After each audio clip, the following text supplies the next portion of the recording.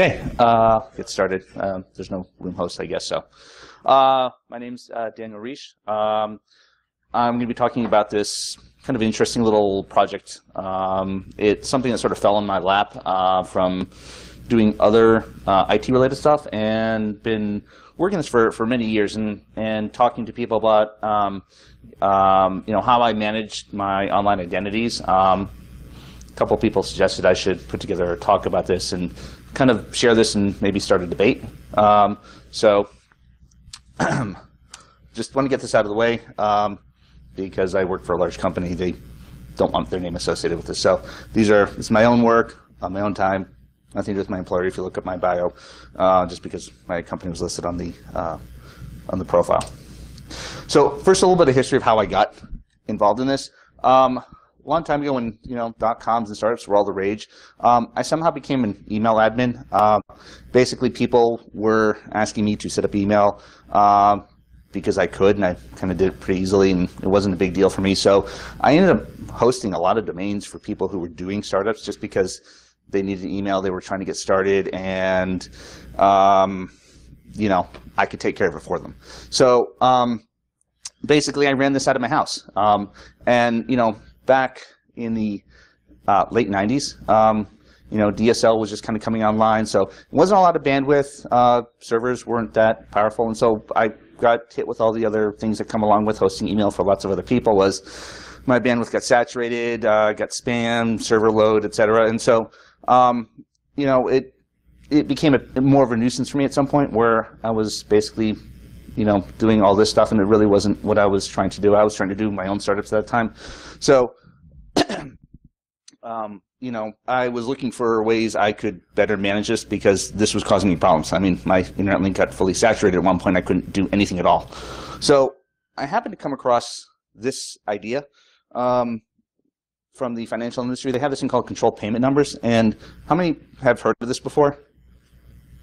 Okay, a few of you. So the idea behind this is it's pretty neat. It's an anti-fraud measure. Essentially, it's a tokenization of your credit card. So when you go to make an online purchase, instead of using your actual credit card number, right, you go to their website, or you have an application, and it generates effectively a one-time use credit card, or it can technically be one merchant as well. So you can use it multiple times, but within the same merchant. And it's sort of a protection measure, right? So if somebody happens to get your credit card that you've tokenized effectively, it's no good to them, because it's either only good with that merchant, or it's only good for one transaction. So this is kind of a neat concept. It's been around. A number of credit card companies do offer this, but it's it's not very popular. A lot of people don't know about it. So when I talk about this to people, they've never heard of it, seen of it. In fact, I think Discover discontinued it this year. So neat idea, but it's also a pain in the butt, because you have to go to a website, log in, generate a card, copy, paste it, and I guess that's kind of a pain. There are better ways to solve fraud that people are leveraging. And also doesn't help when people do silly things like this and post their credit cards on Twitter. So it really wasn't it's kind of a novelty solution, I think, for the financial industry. I know that there's still some providers still offering this, but largely, it was a neat idea, but probably too technical, and they didn't market it well to the consumers. So this got me thinking, virtual email. Take the same concept, apply it to my email, right? To kind of solve my spam problem and kind of control the load. And what if I gave everyone unique randomized email address? The first thing I would get out of that would be, source attribution if someone were to, abuse that email. So if somebody had if somebody sold my email, right? Think, early 2000s, right? That was probably more common. Or if somebody did have a compromise and suddenly I was getting spam, I could just simply, get rid of the email. But at least I knew where it came from. So, get that. So, I thought about, how I can use this, and how I can put it together. And so there are some ways you can do this yourself, right? Gmail, you can add a hyphen and put whatever you want at the end, except that anyone can figure out, drop anything after the hyphen. You have the root account. So I can just keep sending an email there. Outlook does a little better job where you can actually create a new account effectively as an alias. But you still have to go in and manage all those. So you can actually just go generate new, and it's effectively an alias.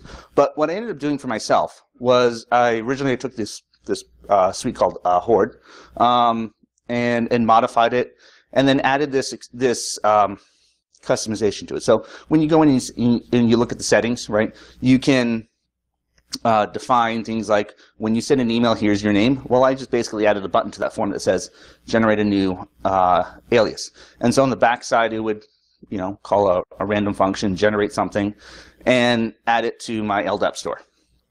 And eventually I had to move it to RoundQ because I got sick of all the patches on the Horde side. But effectively, it's the same concept, right? Where I have a website, I go, and when I do this, I also add it to my address book. So now I have a means to track it. So as I'm adding these things, I have an address book entry that says this unique identifier is associated with this site. So now I can keep tabs on how I'm using them. Initially, I decided to use 32 random characters. And funny thing about that is that a lot of websites, when you go to fill out a form, they have limits on email length.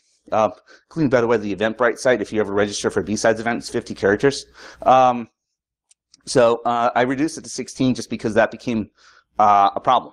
And in fact, some sites are even funnier in that if I use the same user ID as also the login ID, some sites are even less than that. So you can have a user ID that's 16, but they'll happily take more than 16 or more characters when you actually go to log in, but not during the sign-up process. So, for example, there was one site where I had to reduce it to 15. So I basically just truncated it, right? But when I use that address book entry, I have to remember that I truncate it, because if I use 16, it'll take it as an input when I go to log in, but it will say it's an invalid login. So after I built this out, I kind of want to see, well, maybe I can find some interesting stats on, if I gave my email address out, maybe I'd find some interesting ways that people are sharing my information. And so I went and filled out contests. Got some free razors, it was pretty cool. But effectively, I found that these were really not very useful at all. I mean, sure, I got lots of spam from it, but as far as source attribution and finding actually anything useful out of this, it actually turned out to be really meaningless. It was just a lot of noise, and I ended up just deleting all those aliases that I created and kind of moved on. And I continued to use this for every login site, any site that had to create a login. I continued to generate random IDs, and it actually took many years before I actually got a really good, interesting result, because I was offered a job, and this was kind of neat. So this is the first real sort of incident that I found where I had some abuse of an email address, and clearly this is very legitimate, of course, right? So looking at the headers here, right, I found my email address, which if you're gonna send me spam to that, I've already deleted it since. But so that was very interesting. I'm sure no one happened to randomly guess that one. But since I had this in my address book, I went and looked up where this came from, and to my surprise, it was actually the Wall Street Journal. So this was 2009, so I emailed them, sent an email to them, to all their accounts I could find, abuse, etc. Didn't get any response, but I kind of pieced together what happened here was that I had signed up for a promo sort of deal with the Wall Street Journal, and so it was done through a third-party marketing company, and apparently they had a breach, and so their account data was stolen, and so therefore my email started getting spread around. So clearly here I could attribute this back to its source. I'd never used it anywhere else except with that marketing company when I signed up for a subscription. So found a few more along the way as well. Demo recorder. It's a site. It's a product. It's a German company. In order to download it, or a trial, basically, you have to fill out a contact form, and they send you a link to download. Well, the form is actually a third-party company, and so I emailed. It's a one-man show. So I emailed Christian, and I asked if he knew about this, and yes, he didn't. So he went and looked into it and found that, well, maybe it was tied to this marketing company, and he reached out to them, and sure enough, they actually did have a breach. Never bothered to tell him that, but he had found that they had a breach, and all his customer data had been stolen. How long that had been going on, I don't know, but presumably it's been out there for some time. Similarly, Geeks.com also had a breach. Now, this is a retail site, so this is a place that I've given them my credit card, right? So, a little higher risk for me in that I'm giving them potentially information, if they're retaining it, especially. They could be abused to cause me harm. Similarly, again, with all these different incidents, they each had their own unique email address. So it got me thinking about how I use my logins, and what if I do reuse my passwords? Because I have a lot of accounts, and yes, I use PasswordSafe for things that are really important to me, but I have a lot more accounts than I care to deal with, and I really don't want to be, messing around with having to pull open PasswordSafe every single time.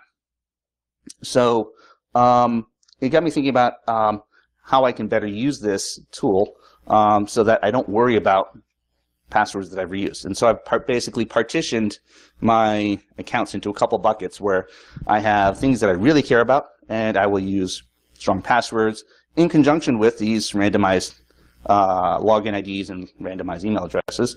And then there's everything else where I might have a password theme based on the type of site it is, and what kind of information I let them store. So if they have my credit card on file, maybe I'll use a better password. If they don't, maybe I don't care as much. So it's, this is something I've been doing for a long time. Over 10 years now, I think. I actually don't remember when I started doing this, but I have 451 email addresses right now. So, if I find they're being abused, I delete them. A lot of them are really stale and just, they're silent. Yes? What passwords do you use for the randomized email addresses? So, for the random, it depends on how I bucketize them. So if, for example, it's a retail site where I don't let them keep my credit card info, I have a stronger password, but I might reuse that across multiple shopping sites. Is it?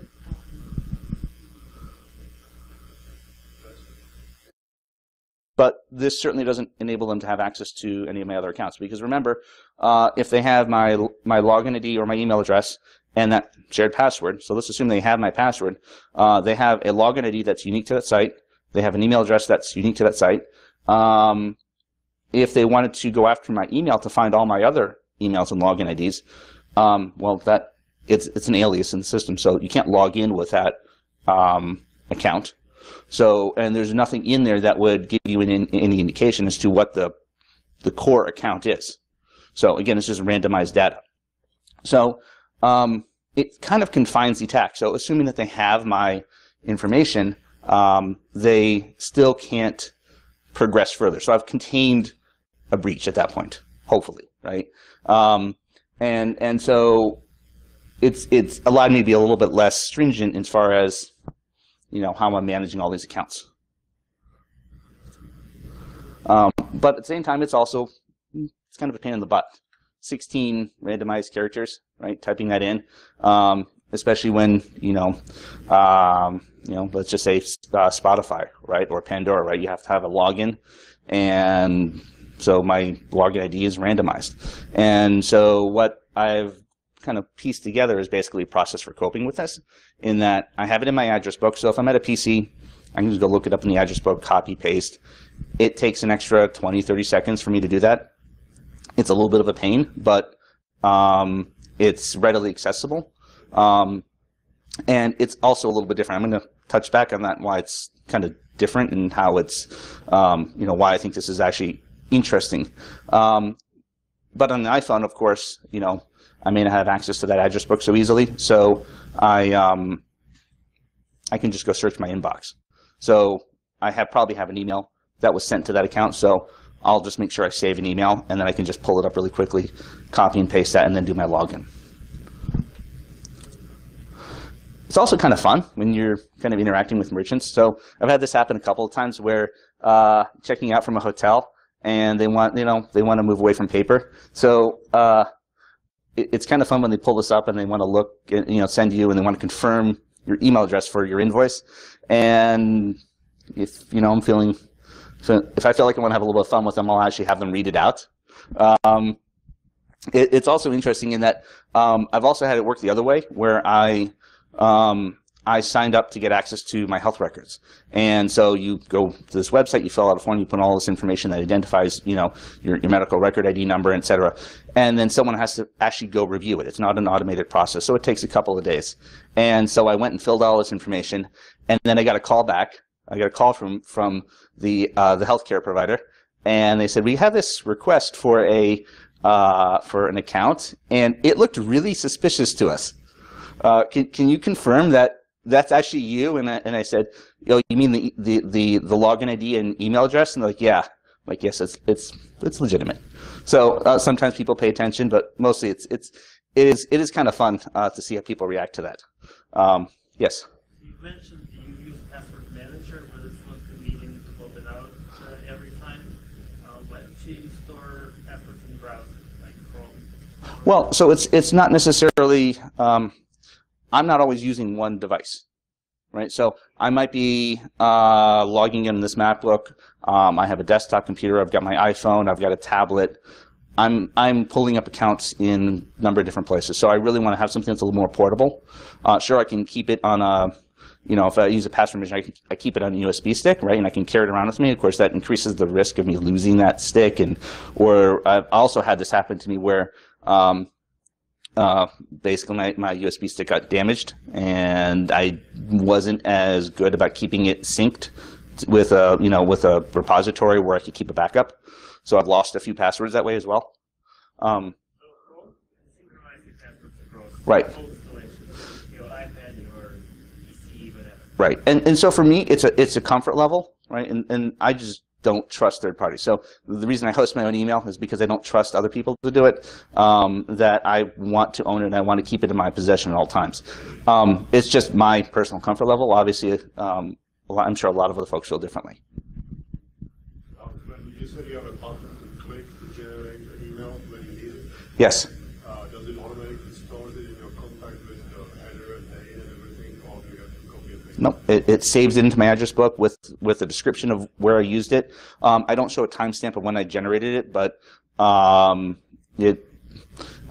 I really want, I've never had a case where I've been curious about when I generated it. I probably have an email from when the account was created, correct. Right, and so right now the form that it's in, it's more of a hack on top of the webmail system.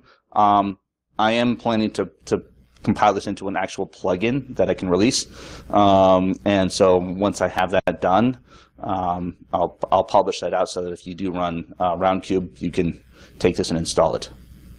Of course, it does require, if you aren't hosting this yourself, that whoever your provider is has to accept that and provide the necessary privileges to your back-end LDAP store to allow those modifications. Yes? I was going to point out that you could also set up a schedule. Yes. And then you won't have to set up a business. So I do have that as well. And that produces, I do get a lot of other interesting stuff that comes out of it, because I see, and I haven't really understood why I get this, but I get a lot of email. So on another domain that I have, I get a lot of email addressed to just random characters. I don't know why. A lot of them have Excel spreadsheets, oddly enough. But these are things I've never used before. I don't know how somebody came up with it, but it's just random. And there's a lot of different random, number letter combinations at that domain. So, and that's also a nuisance as well. But the other interesting thing that I have found with this is that, so far I've talked about sort of the outgoing flow of information. So I'm logging into a website But there are cases where whoever I'm interacting with isn't contacting me. So case in point, if I provided my contact information, phone, email, both your home, cell, etc., to say my credit card company, and they have a fraud alert, and this has happened to me when I'm traveling overseas, they'll send me an email. They'll try and call me, and so sometimes, all right, I definitely don't get the calls, and so I'll see the email, and so this is another way I can also validate that it's legitimate, because some of these emails are if you're just looking at the subject and the from, in the summary, do look fairly consistent, fairly legitimate. You really have to open it up to take a look. So, but it allows me to very quickly dismiss it because it wasn't sent to the correct address. So and for me, it's pretty easy to spot some of those emails, but for other people that, for example, like my wife, who I've gotten to use the system, she can easily spot if it's a fraudulent email or not, just because it wasn't sent to the right address. Yes. You can also set up rules too. Yes. Right, and I haven't worked on that yet, but that is a good idea, and that's something I've thought about is basically auto creating the rules to go along with it. So the catch is identifying all the potential domains that it might be coming in from. I've noticed that some places use multiple domains, and I don't always have them configured correctly. Like I said, if it's to a specific one, because if it's coming from this, I know it's from. Right. Yeah. I mean, exactly. No, that's absolutely legitimate. It's the things I've thought about as well. It's just things I haven't gotten to yet. So, this seemed like a really good idea when I built this out.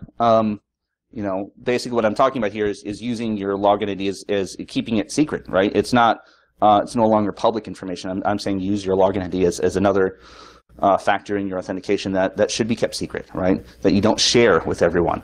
And, obviously it goes without saying, right? Don't expect security if you're going to reuse your passwords or your login IDs, because if I can get hold of one account, I probably can get a hold of other accounts.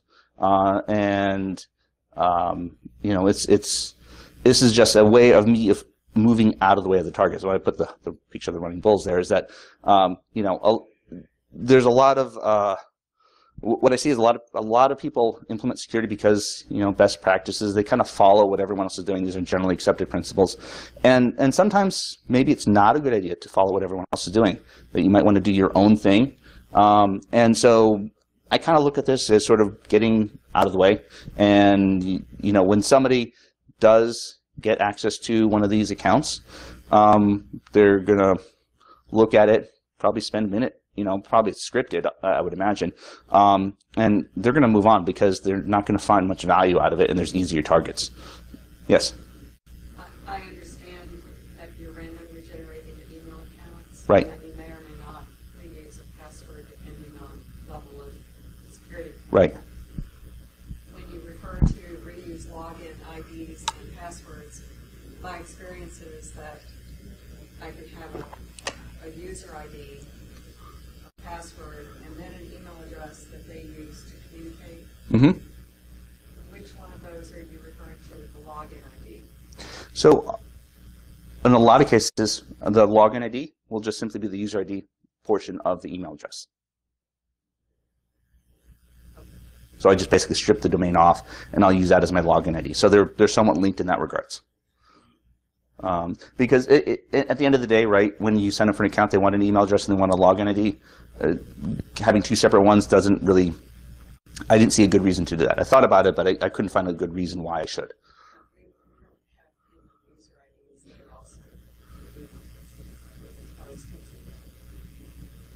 Right. Yes? Are you ready for big questions, arguments, or do you want to save that till later? I think I know where you're going, so let me. You know what I'm going to say? I do. So let me get to my next slide, because I think that'll probably make this a little less controversial. This works for me. I don't think it'll work for everyone. It's just something that I have used as a tool to better protect me. I think some other people could use this. I can't see this becoming a mainstream offering. to be honest with you, right? It requires a trust in, for most people, it's going to be trusting a third party. They're going to use Outlook, or they can use Gmail. And that becomes the point of attack then, because if I want to get all your accounts, I'm just going to go after that email. And so since I'm not a big provider, people don't, attackers generally don't know me. Maybe they do now. I'm going to have a lot more interesting connections to my servers. But it works for me because I'm just sort of getting out of the way, and my hope is that I'm not prescribing obscurity as a primary factor, but it's a means for me to get out of the way and let somebody else take the hit, right? If I'm in the woods, right, and we see a bear, right, I don't have to outrun the bear. I just have to outrun the slowest person. So that's really what my goal is, and really protecting myself. Certainly there's some interesting lessons learned, but I haven't figured out how to make that sort of a mainstream. I think that some folks might be able to use this. So so that was all the content. Let's get into the big question I know you're going to ask. So the big question, my experience, I think a lesson from history is that bad things happen if you try to take stuff that was never designed to be a secret and start using them as secrets. And the best examples, or maybe the worst offenders that we have of this, are credit card numbers and social security numbers. We've got systems where these things were never designed to be secrets. And then slowly various people and institutions started using them as secrets. And we're in a situation where people are using things for secrets for systems that were never designed that way. And we've actually gotten ourselves into a mess. And so I'm extremely hesitant. I'm wary of schemes like this.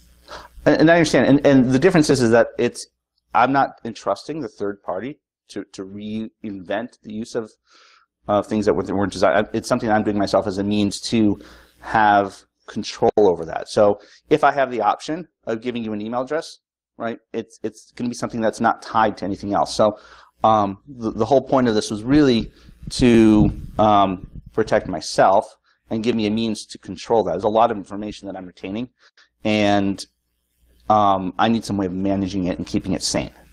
So I agree that you never want to take a system that's designed for a specific purpose and try and reinvent it in some fashion that it really was not designed for.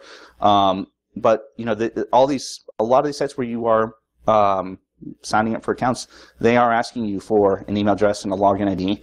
And if you strictly speaking, if you want to be secure, you're going to give them their own unique combination that would be never used anywhere else. And that's all I'm seeking to enable.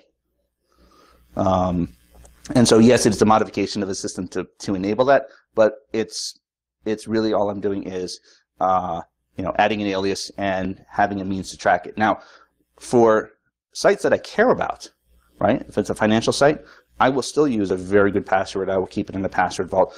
Absolutely exercise, good hygiene. But I have over 400 accounts that I've signed up for. Most of those I don't care about. If you get my, if you can log into it and do something with it, I really could care less, because there's no financial harm to me. At worst, it'd be like a mosquito bite. Okay, just, kind of clean up the account a bit, but move on. I don't have to go and change passwords at all these other sites. And it's really just making it easier for me, because I don't worry about if there is a compromise at a site. That's great that you have my password. I don't have to rush out and change anything else. And it's just, it's a buffer for me that adds some protection. And as I said before, it works well for me. It can work well for individuals. Very hard to apply. But I think the larger topic that the larger thought that I want to bring out of this is that, since we are relying on these unique identifiers, right? How do you identify yourself, right? Is, how we generate user IDs, is that really, the direction we should still be going in? Because it's a critical component, and we made it public. Maybe that isn't the right approach. Maybe we need to think of a different way of identifying ourselves uniquely, such that it would not be non-obvious and non-reusable. Yeah. So, I mean, how we can talk about this. I think you're warming up to the idea at least. Yeah, no, I mean, there's a lot of virtue to what you're doing. I mean, people who have been dealing with spam have been doing this for almost 2 decades. Right. And, you know, and so there's a lot of history to this. And also, of course, if you're trying to defend against various sorts of fingerprinting, using different usernames everywhere, makes it hard for people who are trying to connect various instances of you. You know, so there's definitely merit for those specific goals. Right. And then we can argue about the others. I was going to ask you if you were familiar with something that existed a few years ago and sadly died, papernapkin.com. No, I didn't hear. I'm not aware of it. It was a mail service that somebody set up primarily for, well, usually women who were who couldn't get rid of some guy paying attention to her, or asking her for a phone number and email. Sure. Until she actually gave an email. And it was set up so that anything at paperNapkin.com generated an auto response that says, the person who gave you this email does not want to hear from you. That's why they gave you this email. Right. There's a similar, I think, phone number service as well that did the same thing. Yeah, I think, you know, what I was hoping to kind of get out of presenting this really was to kind of prime that discussion around, well, how can you take something like this and make this more applicable, right? I think it's the user ID concept that I'm looking to change. I don't know how to change it. This probably won't extend, but there's probably some other means, and it would probably also require participation from all these sites that are generating and storing account data. But I think that the notion of using your user ID to just something that you put out in the public, maybe that time has passed. Maybe when you think about something new, yes. So I had one was for the sites where you tend to go back, like Amazon, for example. Do you cycle that user or email address on your account periodically, or do you just basically stick with whatever you're doing? For the most part, I generally keep the same. Once I've given them an email address, I will keep it, unless I have reason to think I should change it, which I have done on occasion, especially when accounts start to get spam.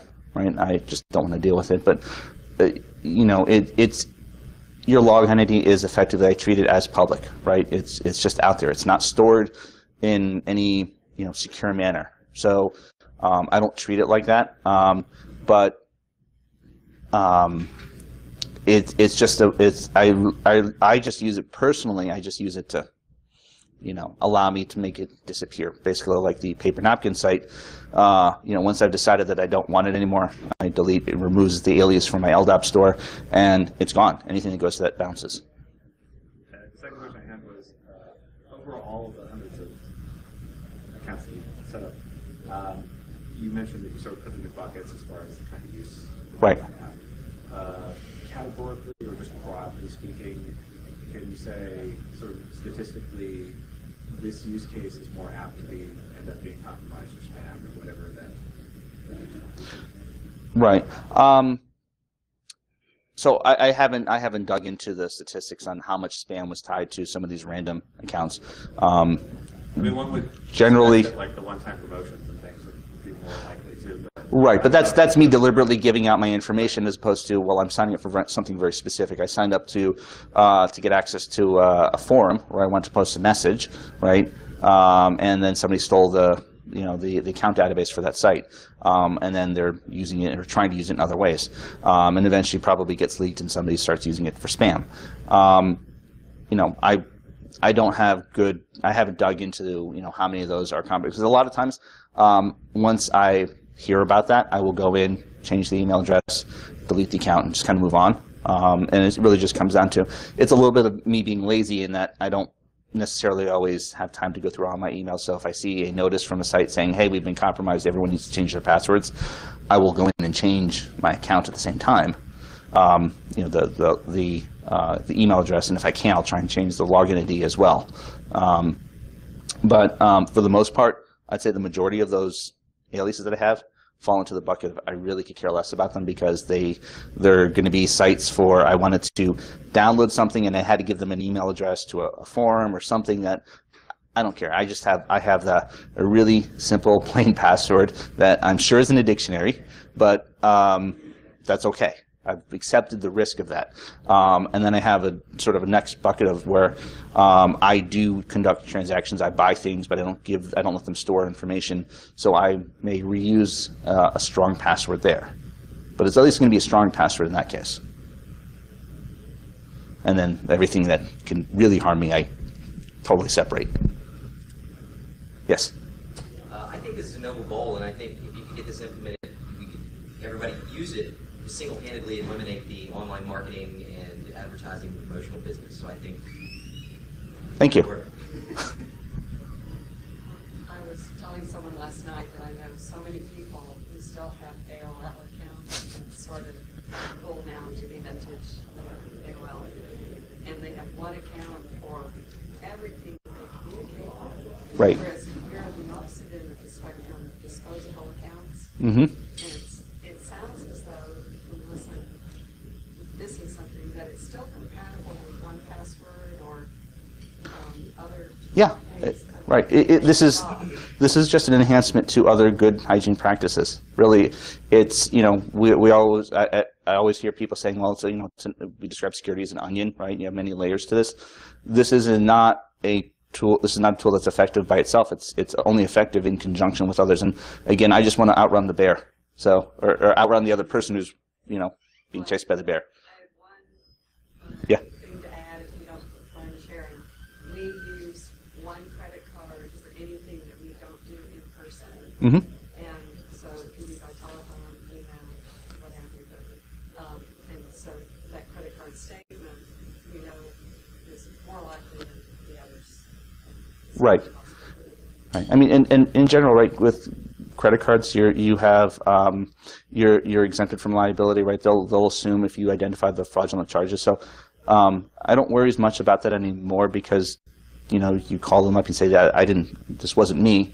They'll cancel the card. They'll remove the charges. It's 5 minutes of my time. It's done. It just so Except for when you've got to change the numbers.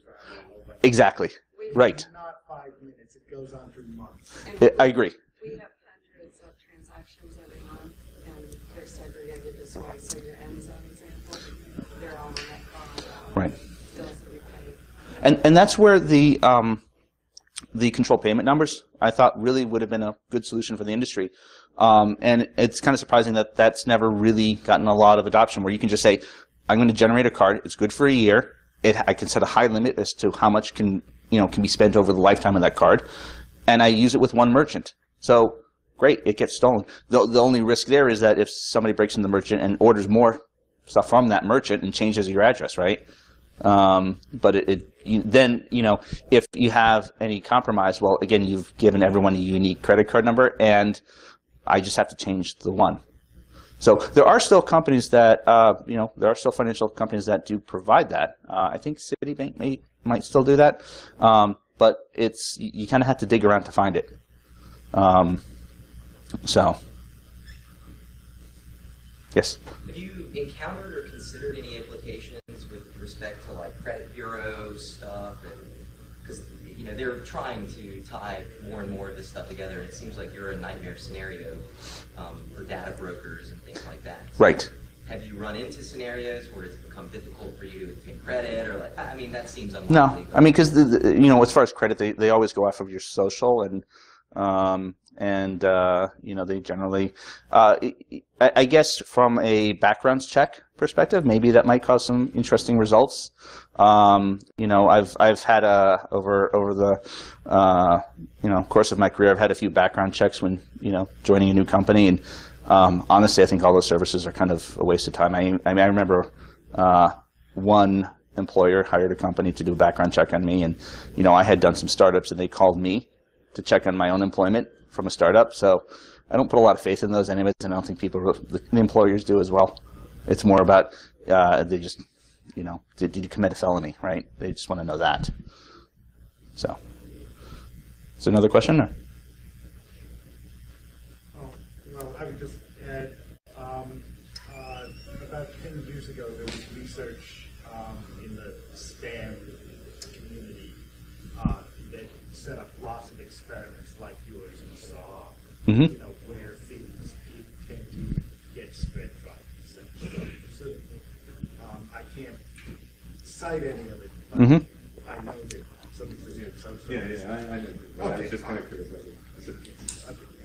Yeah, I'd be curious if you had any links to that. I'd be curious to see it. I mean, I know a lot of people have been looking at this over the years, right? There's a ton of tools out there, right, for detecting spam, and they work to some degree or another, but they're, undoubtedly will ultimately fail. And that wasn't my, originally, yes, I wanted to control my spam, but I think, kind of what it turned into was just I didn't want to have to deal with changing my passwords, and it's just me trying to not get in the same, not be in that crowd, and running with everyone else in that, and undoubtedly, a few people will get picked off, right? Yeah. Just one question about trusting password manager. I guess in an ideal world, we'll normally randomize the email, also randomize the password. Yes. Why would you choose to trust one password manager over another? Like, you're running an Apple, why don't you trust Apple? I could, but I kind of go from the assumption that, maybe my machine might get compromised. And if it does, and I keep that as the store, then somebody could potentially walk off with it and, exfiltrate the data. So if I want to think about this from a more paranoid perspective, if I keep it on a USB stick and it's only accessible when I plug the stick in, it's just a different model. USB sticks, and if you don't encrypt data on them, using USB stick is higher than so it's encrypted. I use a hardware encrypting token with a self-destruct feature. So 10 wrong entries in a row and the device destroys itself. You mentioned you need a couple of USB sticks because they do go bad. Correct. Right. The pain. Yeah. Password managers can relieve some of that pain. So I use the password manager, but again, the database is kept on the USB stick. So instead of using the keychain, right, I use an application. For better or for worse, I use the password safe, which is reasonably well known. It may not be the best anymore. I don't know. It's just something I've been using for many years. And I figure I have enough other controls in place that, all right, if there was an issue with that, then I've made it sufficiently difficult, right? If if somebody wants to specifically target me, odds are they probably can, break through my defenses, but they're not usually targeting you specifically. They're trying to go for a mass grab of information, right? So if the government is going to target me, I'm going to be, victimized by the government. And that's just something I accept. Yeah. Cool. All right. Thank you.